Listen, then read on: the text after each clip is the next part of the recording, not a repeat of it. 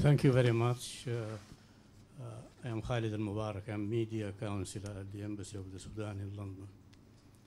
Thanks for a most comprehensive presentation and critiques and notes also. I have one point only, which is Africa does not exist in a vacuum, and the conflicts of Africa are not conflicts which take place in a vacuum. They take place in an international environment, international landscape, which influences them, sometimes initiates them, sometimes promotes them, and sometimes try to stop them. Examples, for example, what's happening in the Democratic Republic of Congo. There are many fingers there. During the Cold War, what happened in Ethiopia and in the Sudan and in other countries, and even in South Africa, how did the apartheid continue for all these years? It continued because of external factors. So I would have liked to hear more about the international landscape, which is not a level playing field. And because Africa is fragile, Africa is a victim in many cases. Thank you very much. Thank you. We'll take a couple of more. Kevin. I have one otherwise, if somebody doesn't take my place quickly. Kevin Watkins from ODI. Two really brief ones. I mean, one question, I think the horizontal inequality work is fantastic, and it really helps us to explain, a lot of the social tensions. And actually, Francis and I a couple of years ago had a chance to discuss it in relation to education, and it's hugely important in that area. But there are two big questions I have over the broad approach, which is that what's more important here? Is it the absolute gap or the perception of the gap, or is it the perception of change? Because when you look at the behavioural literature on economics, one of the big lessons that comes out of it is that what drives tension is a perception that someone who you previously compared yourself to is all of a sudden pulling away from you and doing better than you. So is it the gap, or is it the change that really matters here? And the second question is about that one of the findings that you identified is that that devolution is a sort of potential bulwark against the conflict-inducing effects of horizontal inequalities. And in a sense, I find that intuitively right, but substantively questionable, because if you look at the reality of devolution in the sub-Saharan African context, most of it is non-redistributive devolution. So you devolve functions down to local governments whose ability to deliver services is constrained by their ability to mobilize resources, and poorer communities mobilize fewer resources than richer ones. So actually I suspect devolution often exacerbates horizontal inequalities rather than narrows horizontal inequalities, in which case I question the conclusion that as it was presented there. Great, thank you. Two more here, and then we'll ask the panel to come back. Thank you. My name is Herse. I'm from Somalia. I was impressed with the challenges and the analysis made by Simon of the whole landscape of what we are talking about. I have two questions. Number one is on the research data. If I'm not mistaken, I was seeing only urban co-locations that were mentioned, and personally I know most of these countries except the two West African countries, and most of their population live in the rural areas, either agriculture or cattle rearing or whatever. Are we now having said that, can we say that then these perceptions are the perceptions of politically aware individuals that live in the urban areas? Or can we generalize this in such a research?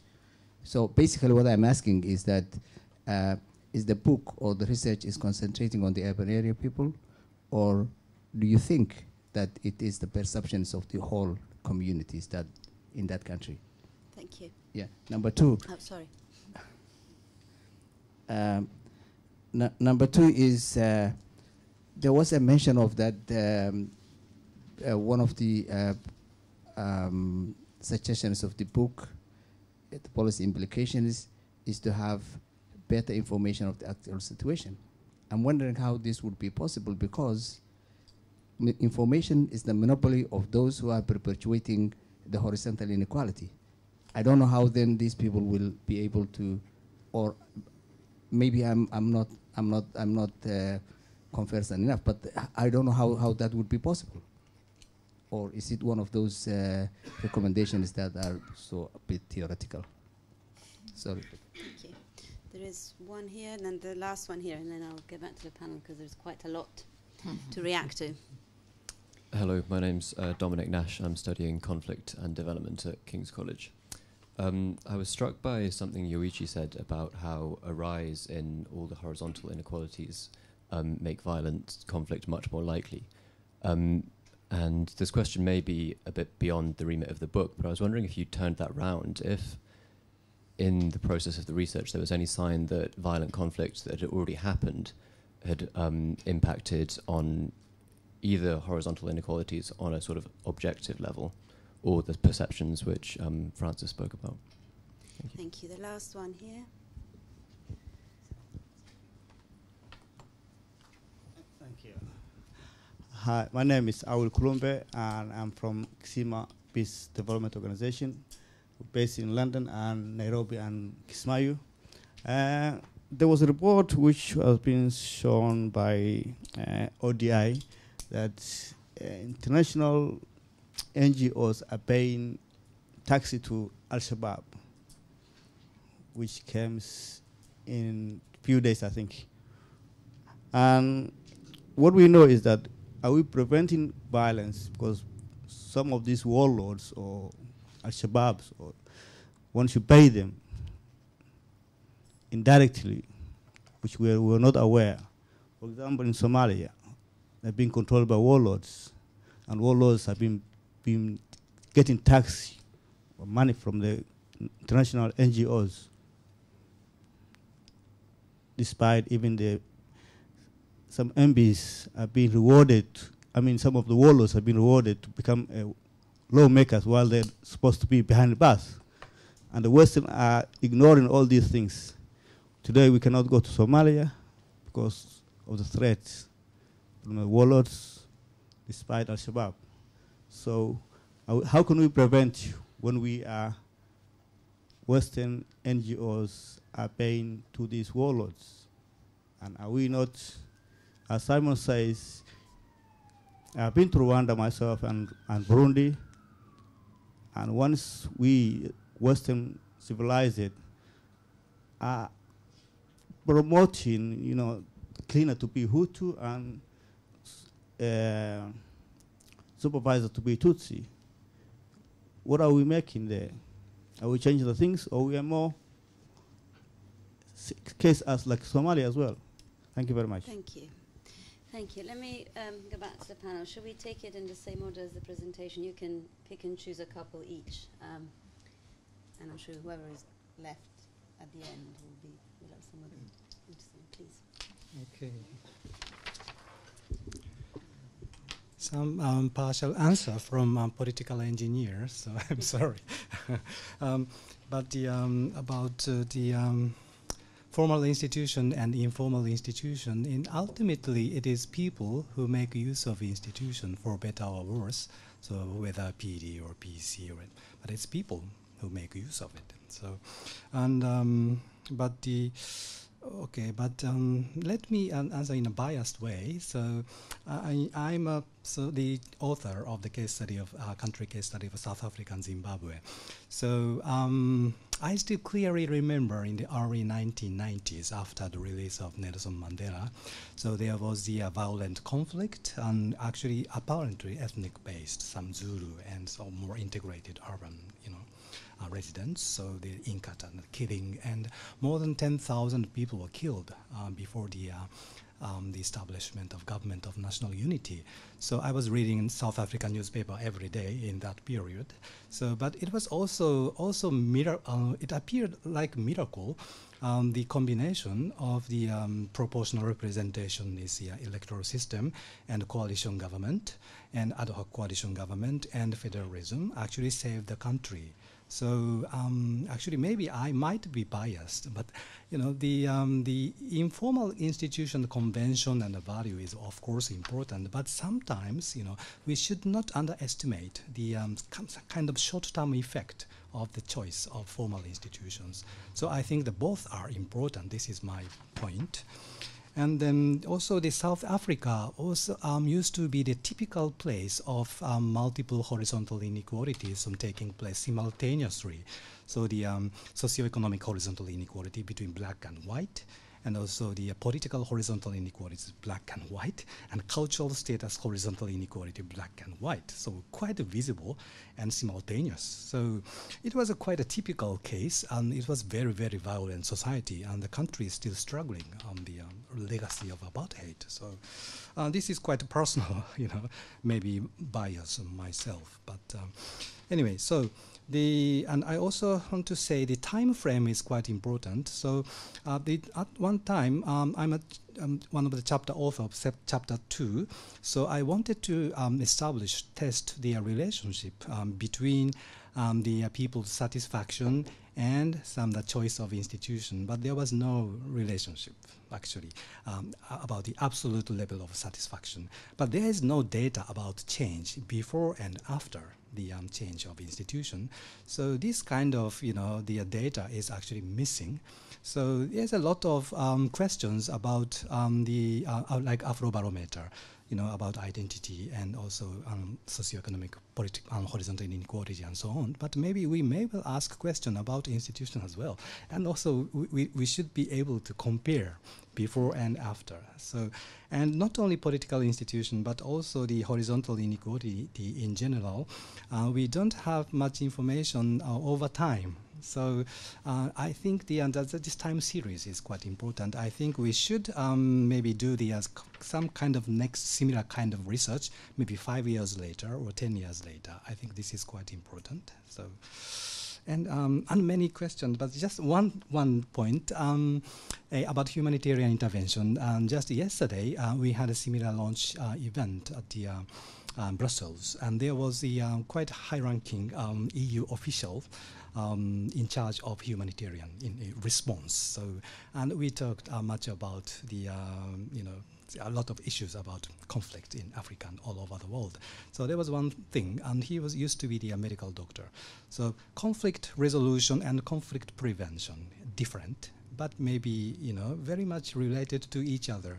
So possibly conflict prevention can be, you know, internal medicine, and conflict, you know, resolution or intervention can be a, you know, surgical operation. So it must be decisive. We have to choose in a critical condition, but both are necessary. So we agreed on this. So. Okay. Thank you very much. Francis. Yes, thank you for some very interesting, challenging questions. I just want to say about the isomorphic mimicry. I feel we're all, you know, pretending to be professors, pretending to be prime ministers. It's a very good description of most of our activities. And I also want to say something about the elephant in the room that we're not allowed to talk about. It's my mission, in a way, to make this something that people do talk about, because I think it is so important. And you do a lot of things wrong precisely because it's not talked about. And also that it's measured in just a routine way instead of being ignored. So people do know what's happening. So I think it's a bit less an elephant in the room than it used to be. You know, in this country we have the Race Commission or whatever it's called, and it measures inequalities. And in fact, the elephant in the room in this country for that commission was they were told they weren't allowed to measure vertical inequality between individuals, because that was politically explosive, but they were allowed to measure racial inequalities and so on. Lisa, very interesting questions about what's the class, and the point about horizontal inequalities is that there are certain ways people organize themselves, feel themselves a group, which might cause them to mobilise. And these could be class, and so you're quite right. But it just happens, I think, and I'm ready to be disproved empirically, but it happens that in most African countries, that's not the way people organise themselves at the moment. They do seem to organise very strongly on ethnicity. You don't find ideological political parties, for example. You find much more ethnic political parties. They do also organise themselves on religion very strongly. So religion is very powerful. Now, Latin America, it's much more a question. Maybe some of the movements are class rather than ethnic. It's more relevant, I think, there. But it's a very interesting question. The issues about decentralisation, I'm willing to say that, in our presentations we've oversold decentralisation, but I think what decentralisation does is precisely disperse rent-seeking, and that's very peacemaking. It may not disperse real inequalities, but more people are getting access to the rents, and so they're feeling less resentful about not controlling the central government. So I think even though it might have some undesirable effects even on the aggregate inequalities, I think it is peacemaking. Mostly in Africa it's not been very real. I think it's played a huge role in the solution of the Indonesian conflicts, really a huge role. And that's where it was very, very real, a very, very massive decentralization of money and everything else. So I think it can play a role, but maybe sometimes it doesn't. Post-2015, I'm sort of trying to avoid getting into post-2015, but insofar I think it's in there a little bit. If you look at the high-level panel, there's sort of mention of groups occasionally, and there's certainly mention of gender, but it's not really there, to be fair. Kevin's question about, is it the gap or is it perception of change? And I think the answer is both, but we don't have enough good evidence really to say so. But certainly the gap matters in some countries without any very big change. But clearly, maybe it's some sort of combination. I think it's both. I wouldn't certainly say it's only the perception of change, but I wouldn't rule that out either. And a lot of this work is very similar to Ger's work, who started this much earlier, and his relative deprivation was always a bit messy because it included both, and it was never clear which one he was talking about. And so he was quite explicitly, it's your relative position to what you expect, to others, to what's increasing, and also to what's happening to others. So it's a sort of combination. I think it was a fair question about urban and rural and so on. I think our sample is basically urban, and that's not a national representative sample. And really we should follow it up with a proper sample in order to be able to make quite sure that what we're finding isn't just a product of the sample. So I think that's a very fair point. And then finally, Dominic's question about does violent conflict actually cause horizontal inequalities? I think it's very case specific. I mean, some places, it depends where the conflict is. For example, if you took Uganda, the centre was very, very badly affected by their conflict in the early 80s. And the consequence was a great diminution of horizontal inequalities because everyone became very poor. So the north was poor, but it became poor. All right, that was Uganda then. Then afterwards, that conflict was finished, and you had the running conflict in the north. And that made the horizontal inequality much worse because the north didn't get any development. So you can see, sort of put together, how it can work in both ways, and I don't think we can say anything very general about it. Great. Lisa, do you have some comments? We certainly have a question about harm that we need to get back to, I think. I think actually I'm happy to I think we were saying we might leave it for more questions. Someone, do you have any questions or any reactions? No, I enjoyed the question about the international dimension of conflicts, which was good.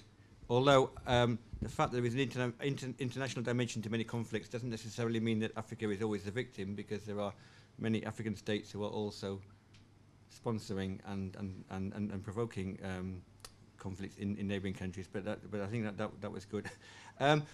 Briefly on the Al-Shabaab, it was a colleague of mine who wrote the paper, so on her behalf I should say a word. I don't find anything in common between that situation and, for example, reinforcing horizontal inequalities through recruitments and through your behaviour, which is basically adding to and exacerbating because you're playing along with existing horizontal inequalities. I think the Al-Shabaab case is very, very different. Look, in wars, lots of people have got guns, and some of the people who have guns aren't very nice. And some of the not very nice people with guns sometimes use their guns to try and get stuff that they shouldn't have. That's what happens in war. And some of the stuff they shouldn't have is stuff that aid agencies want to use as humanitarian aid. It should be said that these not very nice people with guns are not necessarily on a side fighting against the government. They might well be on the government side as well. And there are lots and lots of ways in which not very nice governments have got ways of getting money out of aid agencies as well, through visa charges and taxes and so on and so forth, and through making sure you employ their people. I personally have been threatened by a government minister, on a project. You will employ my, my niece if you want to sleep well at night. we didn't, and I'm alive to tell the tale, but that's fine. But so that kind of thing goes on, and it is a massive humanitarian dilemma. You can see hundreds of thousands of people. I mean, Somalia was a really, really strong case. People were literally dying. They needed genuinely life-saving aid. I mean, there are lots of times when you can say, how much was there really? There really was there. And the cost of getting the aid is, well, I've got to talk to these people who I may or may not like. Do I do it? Well, what would you do? Huh? What would sorry, not a specific question of you, but what would any of you do? I mean, it's not easy. I mean, all you can say is sometimes we do things that we wish we didn't have to do in order to deliver the aid, and we have to think of the consequences. I personally don't believe that the reason why Al-Shabaab was able to carry out some maybe not particularly nice activity. Al-Shabaab was not a creation of humanitarian aid, and it was not maintained by humanitarian aid. This was kind of small stuff on the side. Yeah. Now, I mean, we know, for example, going back a while in Cambodia, when there were refugees in Thailand in the camps, everybody knew that certain camps were controlled by certain armed factions. It was a time when the West was supporting the Khmer Rouge at the UN because of the Cold War and the Vietnamese-backed government. And everyone knew exactly what percentage of the food aid was being taxed and taken over into Cambodia for the Khmer Rouge. Everyone knew it. Now, at what point do you say, sorry, we're actually I don't know. But it's not easy, and I think what the report was trying to say, which I didn't write it, but I personally applaud it, is to say this goes on. We all know it goes on, and it's another elephant in the room. If we talk about it, we can try and make it better, find ways of managing it, talking among ourselves to see, well, what can we do? And if everyone is silent and pretending it's not happening, we're actually making it much worse. So it was a kind of a call to bring it out. I don't want to say more on that. Great, thank you. We have a bit of time for an additional round of questions, and I'll ask one before others quickly come in. I was very interested in your findings around the potential and the role of of power sharing and the limits of perceived superiority of majoritarian systems and how harmful they can be. I just wonder whether you can say a bit more, particularly if in the case studies, in the more qualitative research, what you found about I think you refer to the quality of power sharing arrangements, and maybe something about the underlying political settlements that determined whether those arrangements were effective or not, and for possibly even for future discussions, a lot of the work that we have done at ODI around the importance of resolving collective action problems and how often they are underestimated in development practice. It seemed to me that there is a relationship between the potential of these power sharing arrangements and less adversarial and perhaps alternative models of politics that might work better in some of these contexts. Others? There is one over there and then one here at the back of it. So two on that side. Oh, great. Yes, there. And then Malcolm, one next to you, behind you, because you don't see it. Do the panel have any stories about governments that are managing to tackle perceptions, and any governments that have successfully turned around political perceptions within their country? I'm Tom Homer, a student at SOAS. Thank you. I'm Emily Echesa from Save the Children, and I have a few questions. One of my questions is on education. I'm just wondering, what is the role of education in all this, especially the decentralization? When we look at different countries like Kenya, where the education indicators are slightly better than a country like, let's say, South Sudan, which is a new state just emerging, and does the decentralization look different? Are there any similarities and differences that we can learn from, and how do this affect how effective that setup is, and how the horizontal inequalities then begin to change for the better? Secondly, I'm also wondering, what is the role of the social media? Because you had indicated that the elite always manipulate the media and send the information that they want to send. But we've seen that the social media has really started changing the landscape, and the youth, most educated youth, or medium educated or least educated, are using social media in some of these areas, even in rural areas, in Africa, especially in Kenya and Ghana and the countries that you highlighted here. And also the link, I was wondering whether you also explored the linkages with this to the political economy debates. There is a question here behind, 2 questions here. I think 1 and 2. Okay. Hello, my name is Fatima Maiga. I'm, international relations. This is my area, negotiation, conflict resolution. I just would like to say that the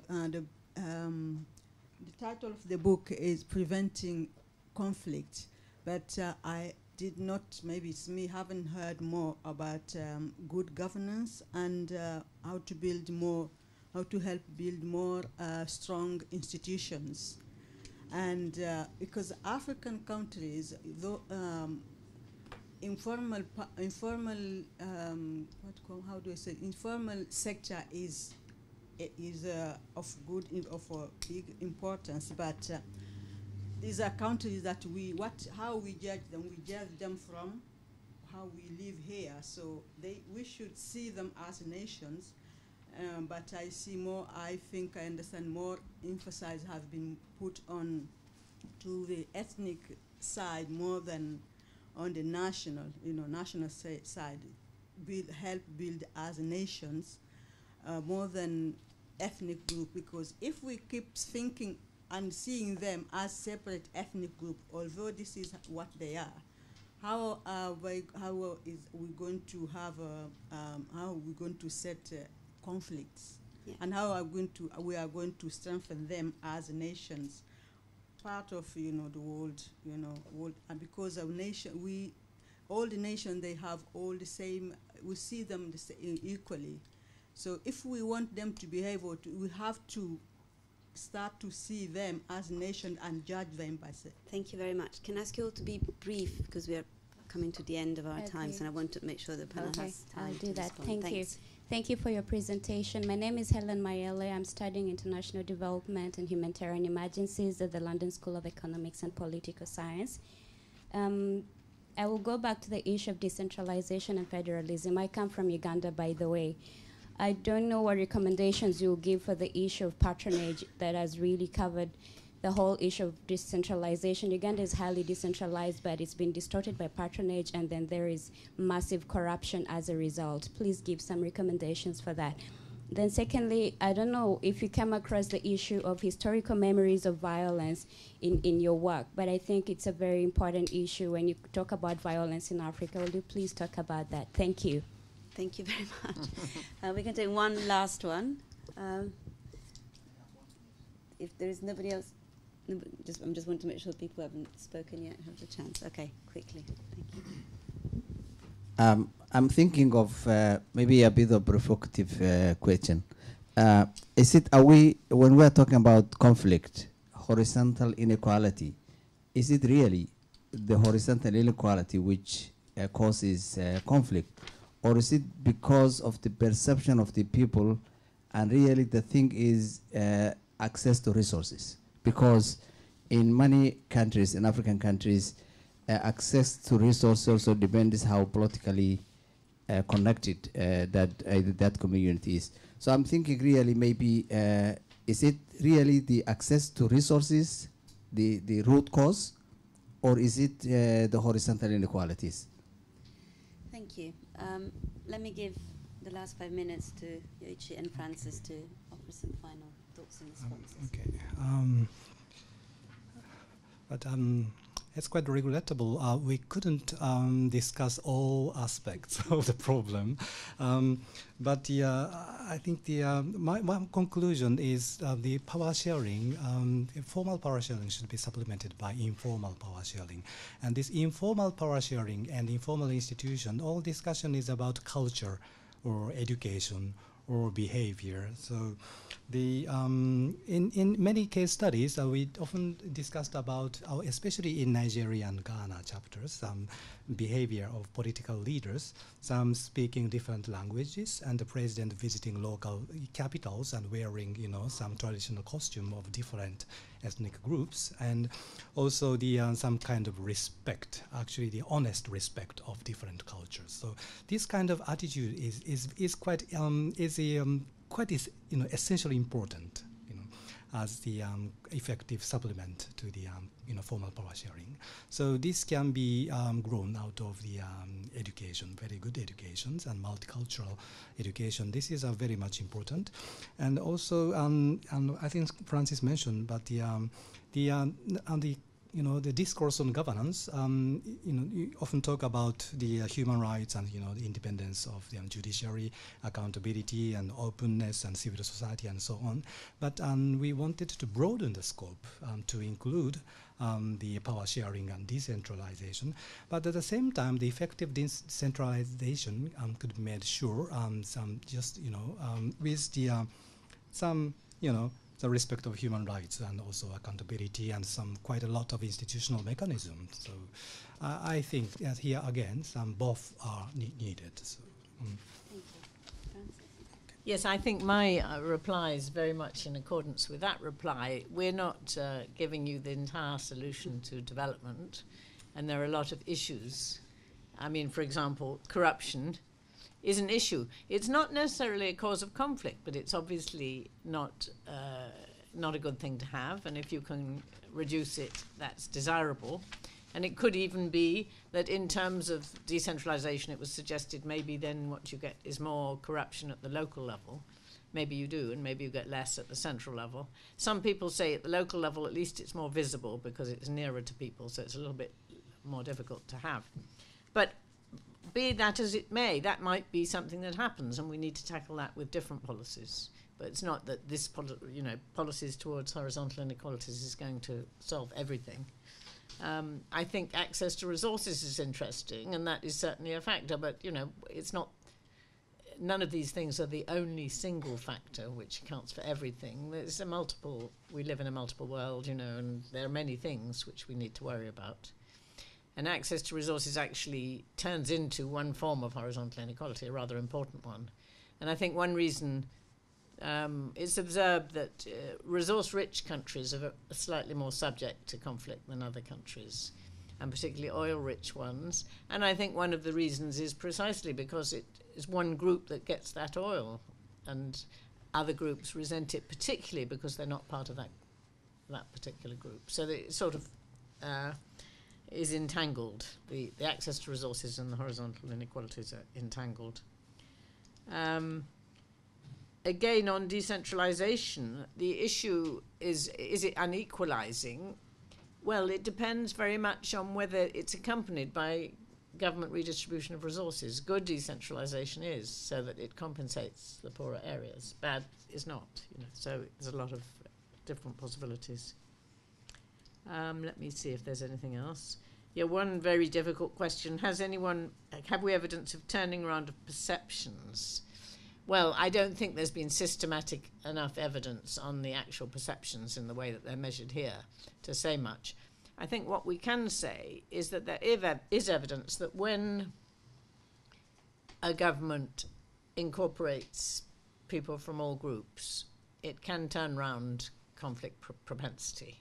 So in some sense, it turns around perceptions. And I would think that Kenya and Zimbabwe are both very good examples of that, both on the brink of real major problems, Kenya having had some major violence, and then brings all the groups into the government and the violence subsides and there's agreement about having a national constitution. Just one final point about, shouldn't we be talking about nation building and not ethnic building? And we're certainly not trying to talk about ethnic building. We're saying it's out there and we have to take it into account if we have going to have appropriate conflict reducing policies. But we also believe that you should be doing nation building at the same time and try to make these differences less salient. So it's really, again, something that you should do both, not one or the other. Thanks. Any more comments from Simon or Lisa? Okay, in that case, it's, I think, exactly 1 minute to 6, so I'll very quickly share a couple of takeaways from me. The first, it seems to me there is a need for a follow-up conversation around the issues of decentralization and devolution, and probably bringing together research and evidence in different sectors and in different countries, because I don't think this is about whether it's a good or a bad thing, but to try to get a bit better at understanding when it is, because it is the case that when it comes to policy recommendation and solutions, it often features highly as a potential solution to many different problems. 2 more points about data. One is that I do think that this research that use a perception-based surveys and data is very helpful, and I think it does what Simon called for. It's very helpful to open a conversation about things otherwise one assumes just on the basis of what is considered objective data. I do think that there is scope to do more of it and to make sure that the samples get larger so that we are in a better position to understand it. But if there is one thing that maybe the 2015 process helps to do, is to maybe have more conversation about alternative sources of data and how they can be useful to assess progress in different fields. And then finally, again, on data and information, I think it was mentioned before, we definitely need to understand better how information shapes power and outcomes, and get to grips a little bit to what happens when information is available, and look behind a lot of the assumptions that are out there about how information shapes perception or indeed opportunities for individuals. And with that in mind, many thanks particularly to France and Yoichi for their presentation and for coming to DI to present this very interesting book. I'm sure this is the beginning of a conversation. There'll be more. And in fact, in late January, we are hosting Mike Wilcock and others for other conversation that will relate to similar issues. And so I'm sure I'll see some of you back here very soon. So thank you very much. There is some drinks and some nibbles outside for all of you, which are just appropriate given the festive season. Thank you and goodbye.